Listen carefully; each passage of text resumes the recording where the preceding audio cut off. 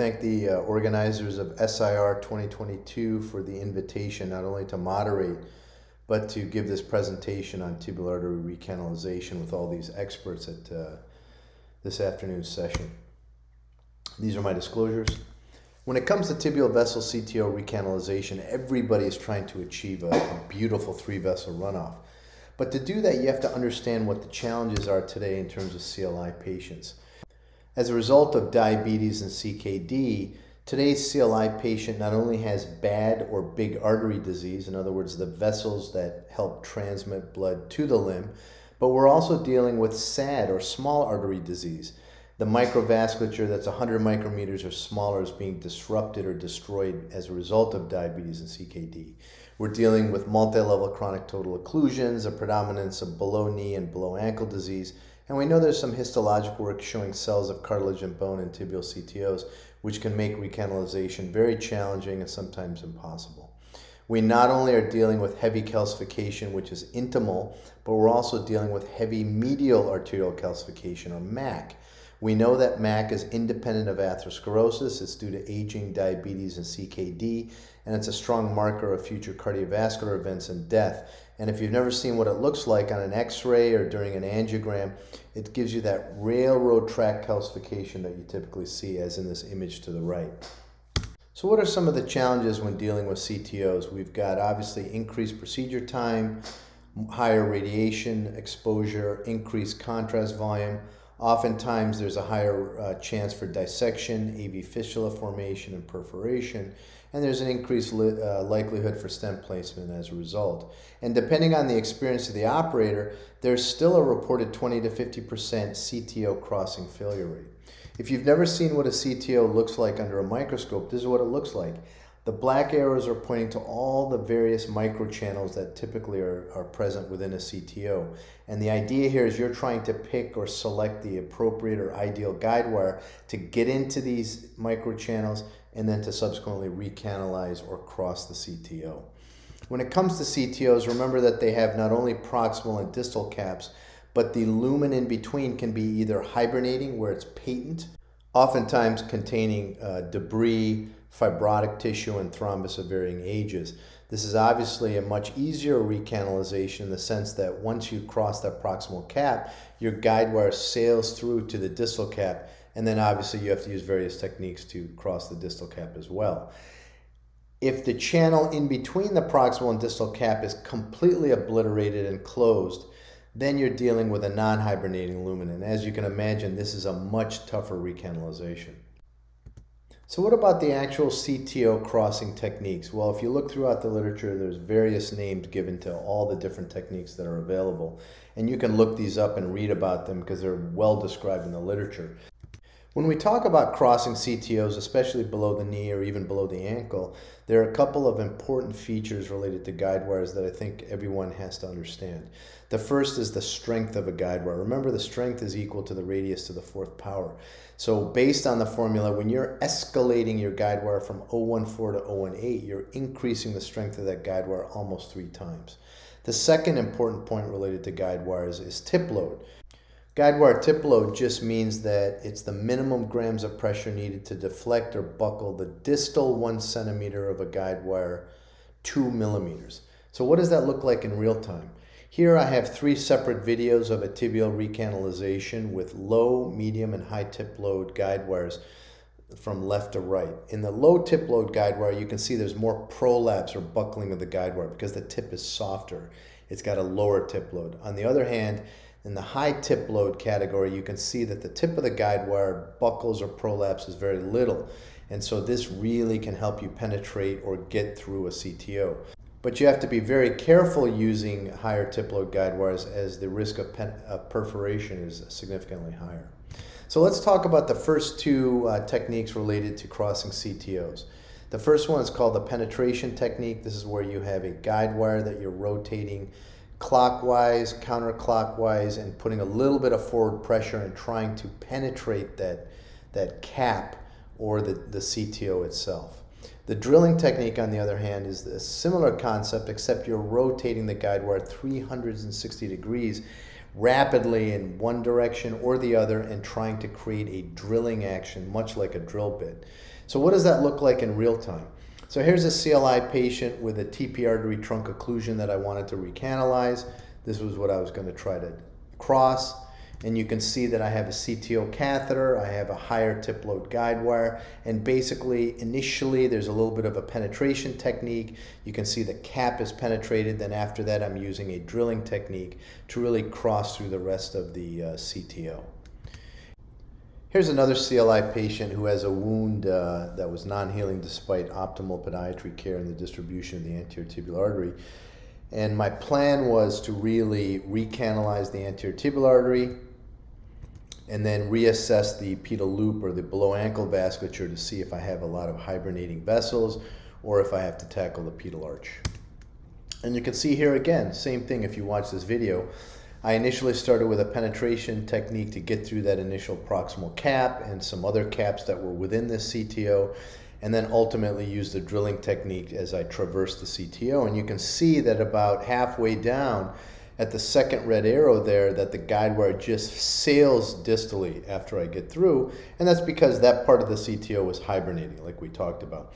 Once I was able to achieve access into the dorsalis pedis artery, I performed a good angiogram, and you can see there's a lot of hibernating vessels below the ankle, and so therefore pedal loop reconstruction was not needed in this case. And you can see here after crossing, good vessel prep in this case with orbital atherectomy, prolonged low pressure angioplasty with appropriate balloon sizing using intravascular ultrasound, I was able to really optimize the lumen caliber and the flow within the anterior tibial artery, and you can see we had a nice angiographic and ultimately a nice clinical result in this case.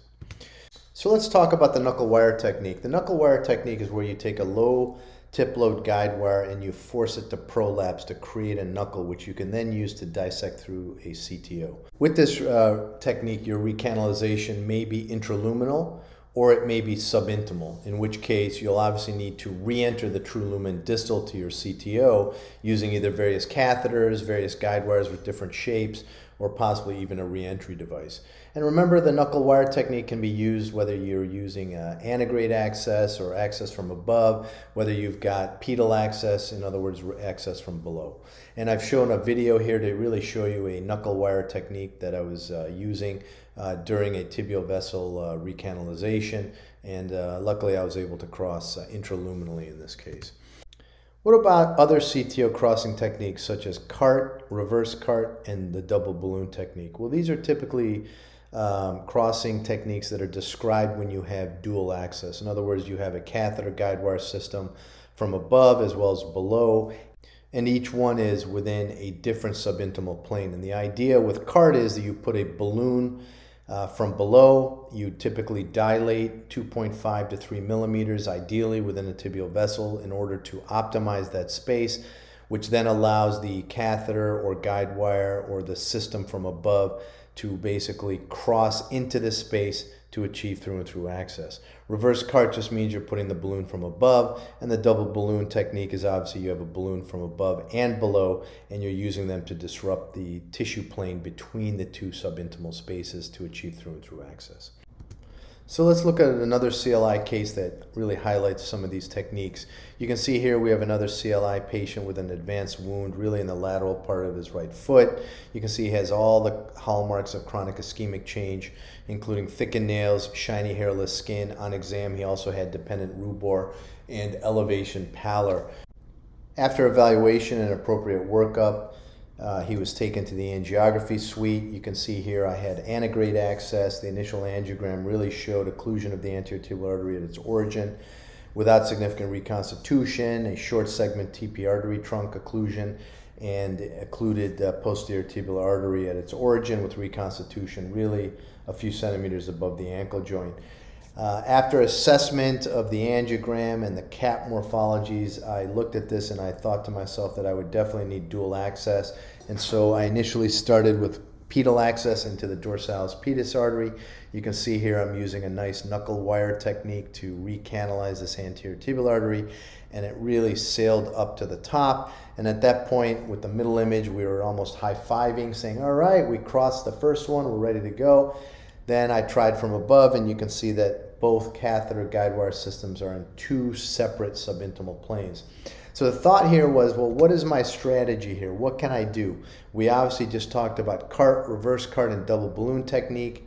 I decided to use reverse cart in this case. I put a 2.5 millimeter balloon from above, performed an angioplasty, as you can see in that left image.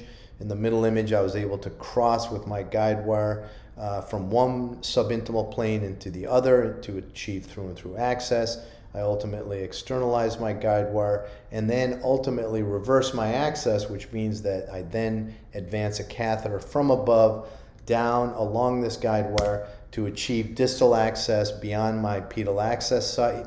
You can see I performed an angiogram here and I have extravasation, which is expected, but we're going to be treating that with a balloon angioplasty prior to completing therapy.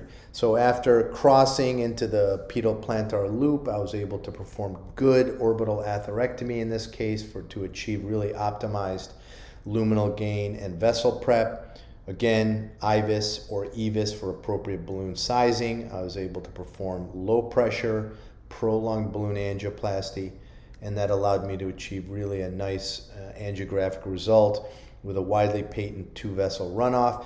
And you can see distally, we have a lot of hibernating vessels below the ankle joint, and we were really able to achieve one of the CLI endpoints we talk about, in addition to number of vessels open, the speed of blood flow, the hemodynamics, but also a nice angiographic wound blush.